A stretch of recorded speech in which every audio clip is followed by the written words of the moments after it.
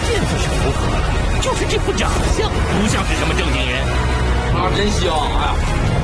萧炎拿出云山躯体复活天火尊者，堂堂云岚宗宗主为何会被天火尊者嫌弃？究其缘由，才发现只因萧炎太偏心。云山宗主表示这口锅他绝对不背。想要复活一个灵魂体，必须具备3个基础条件，它们分别是7品复活丹药、7阶魔兽精血以及斗宗强者的躯体。当然，这3个条件可以向上，但绝对不能向下浮动。换一句话来说，我们可以使用8品复活丹药以及8阶魔兽精血，但绝对不能使用6品丹药和6阶魔兽精血。这也是为什么萧炎猎杀天毒蝎龙兽的时候没有任何犹豫，因为天毒蝎龙兽刚好就是一只7阶魔兽。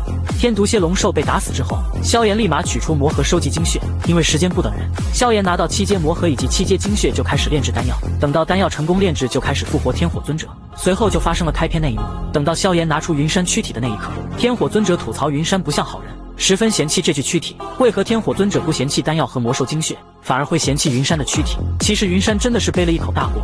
首先是丹药问题，其实复活灵魂体的最好丹药是深骨溶血丹，只是这种丹药的品质太高。深骨溶血丹乃是7品高阶丹药，加上丹药的炼制极其困难，说它是8品丹药也丝毫不为过。由于时间仓促，萧炎根本没办法凑齐炼制深骨溶血丹的材料。除此之外，萧炎的炼丹水平也不够，单独炼制7品丹药已是极限。倘若真的炼制深骨溶血丹，最后可能会导致炼丹失败。基于以上2个原因，所以才会退而求其次炼制阴阳命魂丹。虽然阴阳命魂丹的品质不如深骨溶血丹，但这也是没办法的事情。一句话说完，萧炎当时根本炼不出深骨溶血丹，正因为如此，所以天火尊者才没有嫌弃阴阳命魂丹。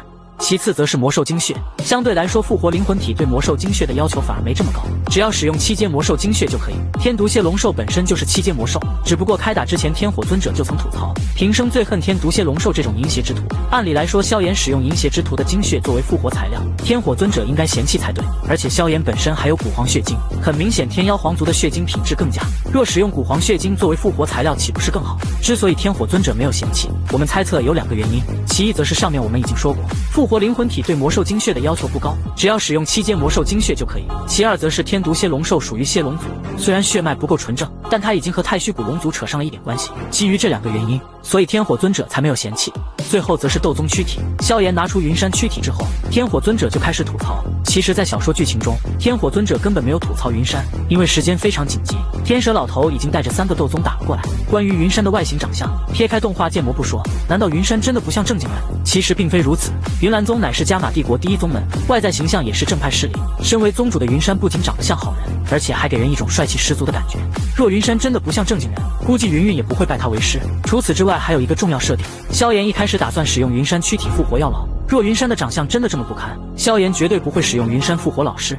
既然如此，为何天火尊者还会吐槽云山不像好人？一方面是为了加深人物形象，胖老头生前乃是5星巅峰斗尊，他从一开始就要求萧炎寻找一具帅气的躯体。另一方面是云山躯体的品质不高，云山死前只有2星斗宗实力，充其量就是2星巅峰斗宗。其实萧炎手中还有好几具斗宗躯体，之前大战冰河谷就干掉了3个斗宗，明显6星斗宗的躯体要比2星斗宗厉害，只不过这群家伙才是真正的坏人。最后则是萧炎包藏私心，按照萧炎的话说，先拿复活天火尊者做试验，以便积累复活灵魂体的经验。正因为如此，所以天火尊者吐槽云山多少带有一点不爽之意。如果站在云山的角度，这口锅他绝对不会背，因为云山的长相真不像坏人。